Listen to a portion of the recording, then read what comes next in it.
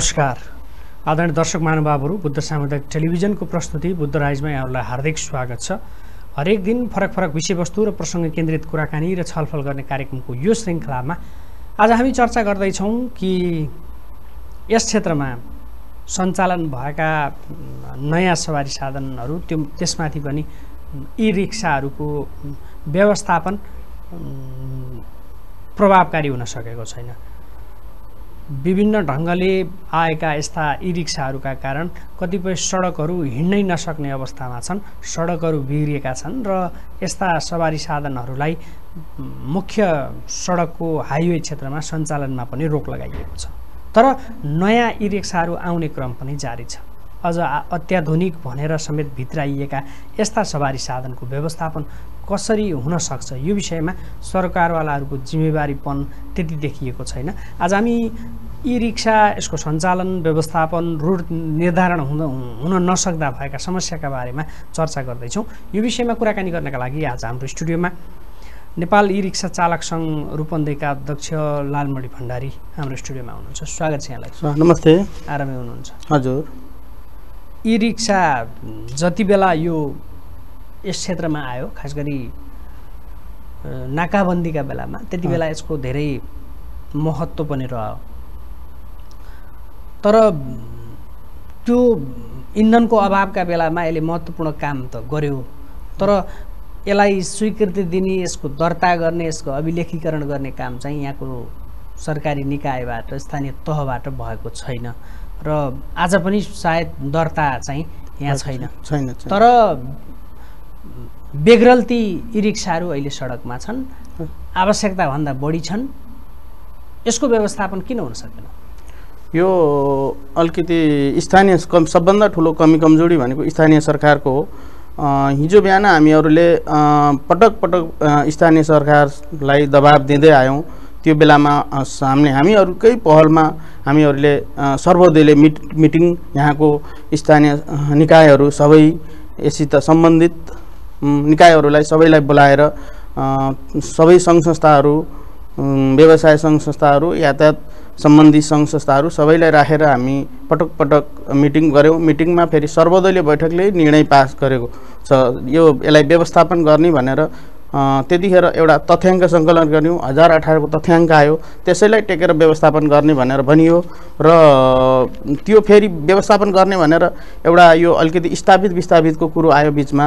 हाम्रो पुरानो रिक्सा व्यवसाय का साथीहरूले यसलाई 5-1 ले विस्थापित गर्नुपर्छ भन्ने धारणा लिनुभयो। 5-1 को अब 15,000 एउटा रिक्सालाई गर्दा 5 वटा रिक्सा 75,000 दर्ता सर्दा गर्दाखेरि उहाँहरूले 80,000 सम्म लिनुभयो। अब बिचरा एउटा रिक्सा किनेर छ, अब पैसा छैन, ऋणधन गरेर किनेको मान्छेहरूलाई त गाह्रो हुन्छ। हामी एउटा मजदुर, स्वरोजगार मजदुरको सेक्टरमा काम गर्ने भएकोले हामीहरूले यसलाई विरोध गऱ्यौँ। यो एउटा नयाँ प्रवृत्ति भित्रिँदै जान्छ, पुरानो प्रवृत्ति स्वतः विस्थापित हुँदै जान्छ।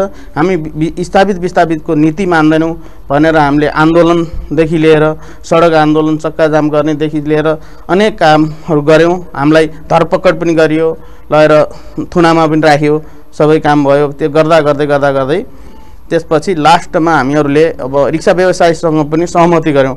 हामी माथि होटलमा 2 दिन 3 दिनसम्म राखेर सबै रिक्सा व्यवसायहरूलाई राखेर एउटा 2-1 को 5-1 को धेरै हुन्छ र एउटा 4 सिटेले एउटा रिक्सा विस्थापित गर्ने, 6 सिटेले 2टा रिक्सा विस्थापित गर्ने, मूल्य 6,000 राखेर 6,000 र 12,000 राखेर सबै नियम कानुन सबै भयो। त्यसपछि आएर हामीले एउटा सिफारिस समिति पनि बनायौँ।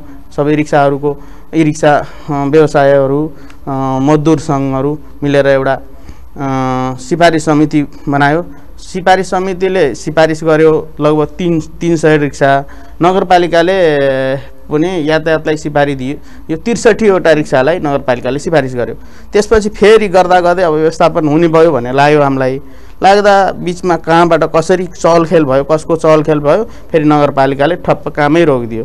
63 दर्ता गरेपछि छोड्यो।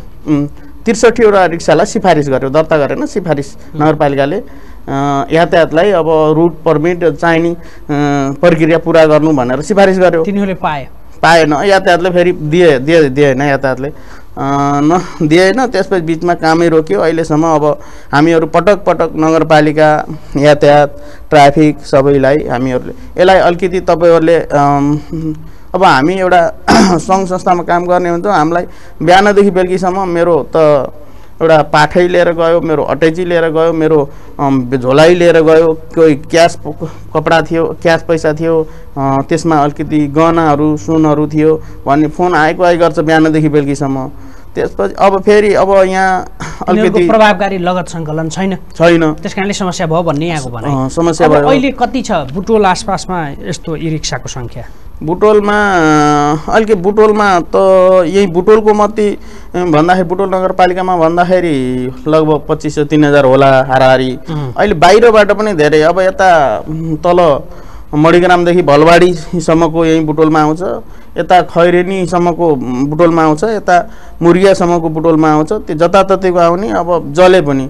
अब अहिले बुटवलमा अन्त कोही ठाउँ अलिकति यसलाई व्यवस्थापन गर्यो, अलिकति सङ्ख्या कम गर्यो, सबै गर्यो गर्दाखेरि अब उहाँ त चलाउन पाइँदैन। बुटवल जाउँ भनेर दाङ बर्दियादेखि लिएर यता बिरगञ्जदेखि लिएर बुटवलमा आउने, यहीँ आउने, भनेको अन्यत्र चलाउन पाइँदैन, त्यस कारणले बुटवल चाहिँ खुला छ भनेर आउने क्रम पनि धेरै छ। अन्यत्र पाइँदैन, अन्यत्र अब सबै ठाउँमा व्यवस्थापन गरिसकेको छ। किनभने लाइसेन्स प्रक्रिया भयो, एउटा रुट पर्मिट लाइसेन्सहरू, त्यसलाई बिल बुक, इन्सुरेन्स सबै प्रक्रिया पुऱ्याइसकेको अवस्था छ र यहाँ बुटवलमा त्यो भएन। हामीले बराबर ट्राफिकलाई पनि लाइसेन्सको व्यवस्था त तपाईँहरूलाई पनि गरेको होइन? लाइसेन्स अब धेरैले लिइसकेको छ। लाइसेन्स पटक खुलाइरहेको छ, अहिले पनि लाइसेन्स खुलिरहेको छ, तर त्यो पनि अनिवार्य गरिएको छैन, अनिवार्य गराएको छैन। हामीले पटक गएर ट्राफिकलाई सर एकफेर तपाईँहरूले यो अलिकति लाइसेन्स र बिल बुक, इन्सुरेन्स, कागजपत्र टाइट गरिदिनुहोस्, यसले पनि अलिकति कम हुन्छ, भिडभाड कम हुन्छ, तपाईँहरूलाई पनि यो समस्या कम हुन्छ, यसलाई शीघ्र चालु गरिदिनुहोस् भन्दाखेरि अहिले तपाईँहरूका ई रिक्साहरू दर्ता चाहिँ कहाँ छन्? दर्ता त अहिले हाम्रो नारायणी, राप्ती, भेरीबाट दर्ता भएर आएको छ। रूपन्देहीमा दर्ता छ, लुम्बिनीमा दर्ता छैन। उहाँ दर्ता गरेर बुटवलमा चल्ने भनेर त्यस्तो दर्ता छ। त्यही हिसाबले अब विक्रेताहरूले बाहिरबाट दर्ता गरेर यहाँ ल्याएर बेचेका छन्। यो विक्रेताहरूले नै दर्ता गर्ने? विक्रेताहरूले चाहिँ दर्ता गरेर ल्याएर यहाँ अब चलाउनेहरूलाई त्यसरी दिएको छ। अब तपाईँहरूको यो ई रिक्सा कतिपय मुख्य सडकमा चाहिँ चल्नै नदिने, कतिपय भित्री सडकमा चाहिँ ई रिक्सा बाहेक अरू हिँड्नै नसक्ने स्थिति छ। यो किन भयो भने खास गरेर हामीले यो एउटा एक त हाइवेमा चल्न पाएन, हाइवेमा चल्न नपाएपछि अब भित्री सडकमा मात्रै चल्दाखेरि अलिकति के भयो भने क्रसिङ पोइन्ट पनि बन्द गरिदियो हामीले। किनभने हाइवेमा एउटा सुस्त गतिमा हिँड्ने एउटा यो सवारी साधन हो, यसलाई हाइवेमा नदिए पनि केही थिएन र हामीले अलिकति के भन्यो भने क्रसिङ पोइन्टहरू बन्द नगरिदिनुहोस्, क्रसिङ पोइन्टहरू खुलाइदिनुहोस्। यसले गर्दाखेरि अलिकति जताततिका बाटाहरू भिड हुँदैन। अब क्रसिङ पोइन्ट पाउँदैन, क्रसिङ पोइन्ट नपाएपछि अब एकैतिरबाट हिँड्दाखेरि धेरै भिड हुन्छ। ठाउँमा क्रसिङ पोइन्ट पनि अलिकति छुट्याइदिने हो भने अलिकति गाह्रो हुन्थेन, भिड कम हुन्थ्यो। क्रसिङ पोइन्ट नपाएको कारणले विषयमा तपाईँहरू स्थानीय प्रशासनसँग, ट्राफिकसँग, यातायातसँग बस्नु संवादको कुराकानी भएन अहिलेसम्म? भएको भइछ, पटक भएको छ। अब छिटो यसलाई व्यवस्थापन गर्ने भन्नुहुन्छ। खै अहिलेसम्म अब हामी त प्रदेश सरकारसम्म, स्थानीय सरकार, प्रदेश सरकारसम्म गइयो। हिजो बिहान अहिले हाम्रो नवनिर्वाचित मेयर साहबले पनि हिजो बिहान यो ई रिक्सा मजदुरहरूलाई लगभग 200 मजदुरहरूलाई मेरो पहिलो प्राथमिकता भनेको ई रिक्सा व्यवस्थापन गर्ने हो, म आएँ भने ई रिक्सालाई व्यवस्थापन गर्छु भनेर आफ्नो चुनावमा लिएरै हिँड्नुभयो। 200 जना ई रिक्सा लगभग 1 महिना 2 महिना खटेरै लाग्नुभयो उहाँहरू साथीहरू।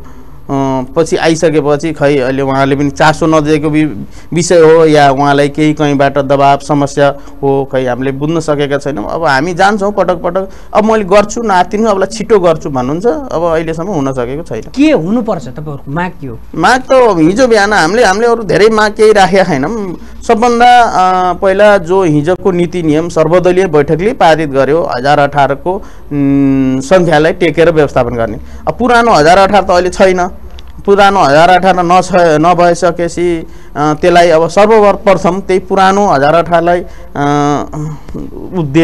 त्यो 1018 लाई टेक्ने हो र तपाईहरुको सहमति मान्ने हो भने त 500 मात्रै नै भयो। 500 हो संख्या हाम्रो यसो भन्छ नि जो फेरि त्यो 1018 हुँदैन किनभने त्यो पुरा 500 हुँदैन। अलिकति जो स्वरोजगार मजदुर छ नितान्त स्वरोजगार मजदुर एउटा रिक्सा आफै किनेर आफै स्वरोजगार गरेको छ त्यसलाई प्राथमिक दिएर संख्या 1018 पुर्याउने हो हाम्रो कुराकानी। यत्रो 3000 चाहिँ चल्या छ 1018 कसरी गराउनुहुन्छ? अब त्यो त प्रक्रिया पुरा टेक्न पर्यो नि। अहिले कसैसँग बिलबुक छैन, न कर बुझाएको छ, न इन्स्योरेन्स गरेको छ।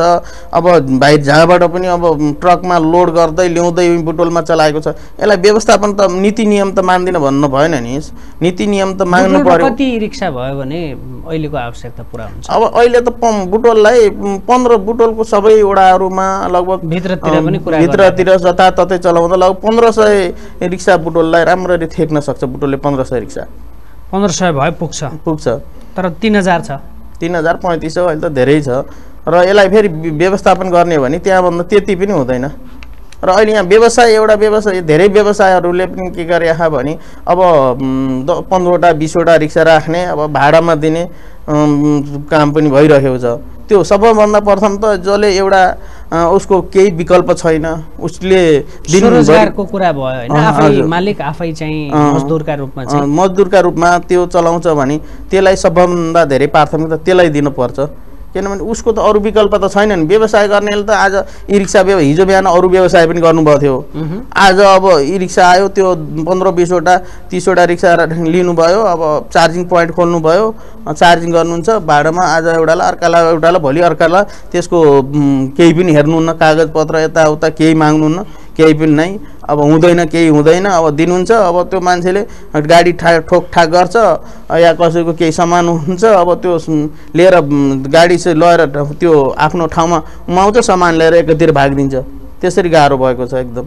अस्ति एकदम अहिले अझ व्यवसायहरूले के गर्नुहुन्छ भने अब इन्डियातिरको मान्छेहरू धेरै पुरानो पहिला त हाम्रो मेनु रिक्सा चलाउने इन्डियातिरको मान्छेहरूले धेरैले मेनु रिक्सा चलाउनुहुन्थ्यो इन्डियनहरूले र उनीलाई अहिले त्यो भाडामा दिनुभएको छ। उनीहरूको न नेपाली नागरिकता हुन्छ, न पहिचान छ, न केही छ। अब उनीहरूलाई जो भाडामा ई रिक्सा चलाउनु दिनुभएको छ अहिले अब कोही सिधा साधा मान्छेहरूले अब तपाईँ बस्नुहोस् अब सामान राखेर यो ठाउँमा जाने हो भनेर बस्नुहुन्छ। अटाइची ब्याग अरू सामान लिएर। अब उहाँले 1 मिनट रुक्नु त म त पसलमा गएर आउँछु भन्नुहुन्छ। पसलमा त्यो मान्छे आउनुभन्दा उहाँ पसलमा गएर आउनुभन्दा पहिला सामानै लिएर भागिसकेको हुन्छ। त्यो अवस्था छ। अलिकति अब यो व्यवसाय गर्ने साथीहरूले पनि जसँग लाइसेन्स छ, त्यससँग नागरिकता छ, सबै कुरा छ, त्यो हिसाबले दिने हुन्छ सजिलो हुन्छ। पहिला चाहिँ यहाँले भने जस्तो पहिला चाहिँ भारतीय मजदुरहरू यो रिक्सा चालकका रूपमा धेरै थिए हैन। अहिले त्यो अनुहारहरू एकदमै देखिँदैन। त्यसलाई नेपालीले नै विस्थापित गरेको देखिन्छ। हजुर। अब त्यसका पछाडिका धेरै अरू कारणहरू पनि होलान् हैन। आफ्नै लगानीमा सञ्चालन पनि भयो होला, मान्छेलाई घरमा सजिलो पनि भएको छ। एउटा ट्याक्सीको रूपमै पनि यसले काम गरेको छ। यो एकदम राम्रो पनि छ। तर यसको भाडा दरदेखि यसको रुट निर्धारणसम्मको कुरामा चाहिँ अहिले तपाईहरुको मनपरी छ? स्थानीय सरकारले गरेन त्यसकारणले तपाईहरुको मनपरी चाहिँ छ? मनपरी छैन। यो अलिकति के भयो भने हामीहरूले त अब जो अहिले पुरा नगरपालिकाभरि 25 लिने भन्ने कुरो हो। अब यहाँबाट अब उता सिमलार मोतीपुर 25 रुपैयाँ जान त गाह्रो हुन्छ। अब हामीले त लगभग बुटोलमा अहिले 25 देखि धेरै लिएका छैनौँ। किन बरु टाढा छ नजाने हैन। अब नजाने हामी जाँदैनौँ, अर्को विकल्पमा खोज्नुहोस् भन्ने कुरा गर्छौँ। अब कोही हुन्छ। अब मेरो सामने एक दिन के भयो भने म त्यो हस्पिटल लाइनमा खुदै बिहान दिउँसोको समयमा म एउटा ई रिक्सा चालकै हो। म ई रिक्सा लिएर बाटोमा हिँड्दाखेरि अब सिधा साधा मान्छेहरूलाई अब आम्दा हस्पिटल एक दिन के भयो भने अब एकजना 2 जना बिचार पश्चिमतिरबाट हस्पिटल लाइन झर्नुभयो। आम्दा हस्पिटल जाने भन्नुभयो बेलुकी। अब म त्यो अञ्चल हस्पिटलमा बिमारी लिएर आएँ तल जाने किनदेखि र म त्यहाँ बसिरहेको थिएँ त्यो कफी खाँदै र त्यो एकजना रिक्सा चालकले त्यो भाडामै चलाउने रिक्सा चालक थियो। उहाँलाई सोध्नुभयो आम्दा हस्पिटल जाने भनेर। जाने भनेर। पैसा कति लाग्छ भन्दाखेरि 400 रुपियाँ भन्यो। त्यसपछि होइन मैले भने रातिको 10 बजेको थियो, हजुरले कति दिनुहुन्छ? त्यस भाइ 400 धेरै भयो, तिमी बिचारा नयाँ मान्छे हुनुहुन्छ, उहाँ गरिब छन्, सबै छन्, त्यत्रो पैसा नलिनु, रातिको बेला हो, रातिको बेला 25 दुना 50 हुन्छ, 100 लिऊ लैजाऊ भन्दा होइन म लैजान्न यताउता। अब त्यो मान्छे त्यस्तो मसँगै लड्ने भिड्ने अब गर्न जस्तो लाग्यो। भाइ तिमीले मलाई चिनेका छैनौ, म नलड, जायज पैसा लिऊ, धेरै पैसा नलिऊ भन्दाखेरि त्यो लडाइँ झगडा गर्न थाल्यो। फेरि उहाँहरूले अरू कोही आएन, मैले होइन म लएर छोडिदिन्छु भने मैले लगेर आमदासम्म पुऱ्याइदिएँ। अब हामीहरूले एकदम हाम्रो सङ्घ संस्थामा आबद्ध भएका साथीहरूलाई हामीले एकदम ट्रेनिङै दिइरहेका छौँ। समस्या तपाईँहरूभित्र पनि छ, हामीले ट्राफिक विकृतिको कुरा अघि तपाईँले गर्नुभयो, यो समस्या छ होइन, यसको निवारण त तपाईँहरूभित्रबाट पनि गर्नु जरुरी हो। यसो भयो, अब यो अहिले त्यही त पुरानो व्यवसायहरूको कारणले भएको छ। अब यो पुरानो हाम्रो ई रिक्सा व्यवसायहरू पनि हुनुहुन्छ, उहाँहरूले अब पुरानो मेनुअल रिक्सा व्यवसाय गर्दा गर्दै ई रिक्सा व्यवसायतिर आउनुभयो। ई रिक्सा व्यवसाय आएपछि त्यो होइन आफ्नोमा त्यो पुरानो ई रिक्सा व्यवसाय छोडेर ई रिक्सा व्यवसाय गर्ने मान्छेले एउटा सक्षम राम्रो चालकलाई, दक्ष र सक्षम चालकलाई त्यो रिक्सा आफ्नो रिक्सा भाडामा उपलब्ध गराउने भने राम्रो हुने थियो। जस्तो मान्छे आउँछ उस्तैलाई दिनुहुन्छ, उसले हिजो बिहानको उसको आदतै त्यस्तै थियो, त्यस्तै गर्छ। अब तपाईँहरू दर्ता पनि बाहिर गर्नुहुन्छ होइन, तर यहाँ कन्ट्रिब्युसन तपाईँहरूबाटले आफ्नो आम्दानी गर्नुभएको छ, घर खर्च चलेको छ होइन, तर कन्ट्रिब्युसन तपाईँहरूको त केही भएन नि, दर्ता पनि बाहिर भयो होइन, सामान्यतया कर पनि तपाईँहरू अब नारायणीको भनेपछि नारायणीकै खातामा जाने भयो भनेदेखि त यहाँको स्थानीय रूपमा चाहिँ तपाईँहरूको कन्ट्रिब्युसन त केही देखिएन? केही देखिएको छैन अहिलेसम्म, गाह्रो छ। अब बाटो भत्काउने यहाँको होइन, हजुर, पेसा व्यवसाय यहाँ गर्ने, तर कन्ट्रिब्युसन देखिएन। यो स्थानीय सरकारकै कारणले हो। हिजो बिहान अब यो एउटा यो रिक्सा हो, हिजो बिहान ई रिक्साको विकल्पमा आयो नयाँ सवारी साधन ई रिक्सा। यसलाई गर्न चाहने भने नगरपालिकाले पनि जौनो हिसाबले हिजो रिक्सा चलाएको रिक्सालाई व्यवस्थापन गरेको थियो उसैलाई टेकेर ई रिक्सालाई पनि व्यवस्थापन गर्न सक्छ। तर यो इन्जिन एउटा विद्युतीय सवारी साधन हो, इन्जिन जडित सवारी साधन हो, यसलाई अर्कै तरिकाले जानुपर्छ भन्ने कुरा आउँछ। अब यसलाई होइन जसरी गरे पनि गरौँ न, छिटो गरौँ भन्दाखेरि अब त्यही चासै पटक मेनुअल रिक्सा त दर्ता थियो नि त, बरु मेनुअल रिक्सा त दर्ता थियो यहाँ, थियो व्यवस्थित थियो। अब त्यसैलाई त्यही हिसाबलाई टेकेर जाम भन्दा पनि मान्नु न। अब हाम्रो त्यो हिजो बिहान सर्वदलीय ले जो गरेको निर्णय त्यसैलाई टेकेर जाम भन्दा पनि गर्नु न। अब कसरी हो यो, अब हामी पटक प्रदेश सरकार, स्थानीय सरकार, प्रदेश सरकारको एकजना मन्त्रीले त केही दिन अगाडि रिक्साको उद्घाटनै गर्नुभएको छ होइन। अब अलिकति केही हुन्छ कि? रिक्सा धेरै छ यहाँले भन्नुभयो होइन, करिब 3-1500ले पुग्ने ठाउँमा हामी 3000-3500 प्लस छौँ। त्यसमाथि अहिले नयाँ रिक्सा फेरि मन्त्रीज्यूले नै रिबन काट्नुभयो भनेपछि त यो अब व्यवस्थापन हुन्छ कि अथवा थप भद्रगोल हुने स्थिति? यसले त व्यवस्थापन हुने बाटो देखिएन नि, किनभने अब मन्त्रीजीले अब एकदम सोध्नु पर्दाखेरि अब यो टेम्पो एउटा व्यवसाय गर्ने मान्छेले आएर टेम्पो लिएर आउँछ। अब अहिले यो नयाँ ई रिक्साको विकल्पमा एउटा पेट्रोलिय टेम्पो एउटा व्यवसाय गर्ने साथीले लिएर आउनुभयो होइन। अहिले नयाँ विद्युतीय साधन, विद्युतीय कार आइसकेको छ मार्केटमा होइन। यही विद्युतीय ई रिक्सामा पनि 10 सिटको 15 सिटको आइसकेको छ। यो मन्त्रीजीको काम त यो आफ्नो प्रदेशलाई कसरी सौन्दर्य बनाउने, प्रदेशको विकास कसरी गर्ने भन्ने कुरामा पो जानुपर्ने मन्त्रीज्यू। अब मन्त्रीज्यूले त्यो होइन, अहिले यही बुटोलको कुरा, उहाँ प्रदेशको राजधानी त बुटोल भइसक्यो, स्थानीय राजधानी त भयो।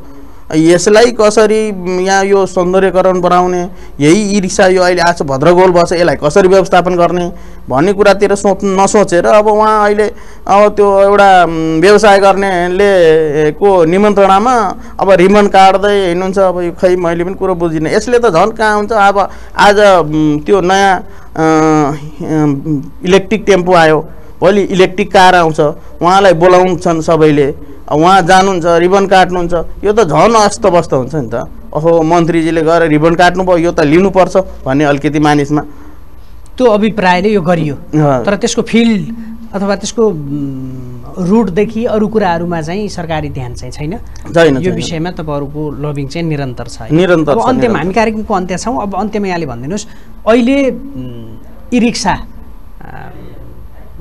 को व्यवस्थापन भद्रगोल छ यसले यहाँको सौन्दर्यतालाई पनि बिगारेको छ बाहिरबाट आउने मान्छेहरूलाई पनि अस्तव्यस्त छ दुर्घटना दैनिक रूपमा भइरहेका छन् यो परिस्थितिको अन्त्य गर्न कसले के गर्नुपर्छ संक्षिप्तमा नगरपालिकाले के गर्नुपर्छ ट्राफिकले के गर्नुपर्छ र स्वयं तपाईहरु स्वरोजगार मजदुरहरूको पनि दायित्व के हो हामीहरु सब मेन त स्थानीय सरकारले नगरपालिकाले यसलाई कसरी यो हिजो बिहानको नीति छ जो नगरपालिका सहित अब स्थानीय निकाय लगायत सर्वदलीय बैठकमै एउटा नीति निर्माण गरिएको छ त्यसैलाई टेकेर व्यवस्थापन गर्दैछ न कोही झै झगडा यताउता हुँदैन त्यसमा पनि अलिकति एउटा स्वरोजगार मजदुरहरूलाई प्राथमिकता दिएर जानुपर्छ र यो ट्राफिकले पनि अलिकति त्यो अहिलेको अवस्थामा इन्स्योरेन्स बिल बुक लाइसेन्स यति मात्र चेक गरे पनि आधा कम हुन्छ बुटोलमा लाइसेन्स नभइकन त चलाउन पाइँदैन भनेपछि त लाइसेन्स नभएको चलाउँदैन हस् यहाँको यो महत्त्वपूर्ण विचार समय र संवादका लागि यहाँलाई धेरै धेरै धन्यवाद हजुरलाई पनि धन्यवाद र मलाई बोलाएर दुई शब्द बोल्नु दिनुभएकोमा बुद्ध टेलिभिजन सबै परिवारलाई म हार्दिक धन्यवाद दिन्छु धन्यवाद आदरणीय दर्शक महानुभावहरू आज हामीले कुराकानी गर्यौं कि बुटवलमा ई रिक्सा यसको व्यवस्थापन भद्रगोलको स्थिति छ दैनिक दुर्घटनाहरू बढेका छन् विभिन्न खालका लापरवाहीहरू पनि भइरहेका छन् तर यसको व्यवस्थापनमा सरकारवाला निकायको चासो छैन र यो सँगसँगै नयाँ रिक्साहरूको उद्घाटन गर्नका लागि मन्त्रीहरू नै सक्रिय भइरहेको यो परिप्रेक्ष्यमा यसको समाधान कसरी हुन्छ भन्ने प्रसङ्गमा केन्द्रित रहेर कुराकानी गरौँ यो विषयमा कुराकानीका लागि आज हाम्रो स्टुडियोमा हुनुहुन्थ्यो नेपाली रिक्सा चालक सङ्घ रूपन्देही जिल्लाका अध्यक्ष लालमणि भण्डारी उहाँसँग गरिएको यो संवाद सँगसँगै आजको कार्यक्रमबाट सम्पूर्ण युनिटलाई आज्ञा दिनुहोस् नमस्ते।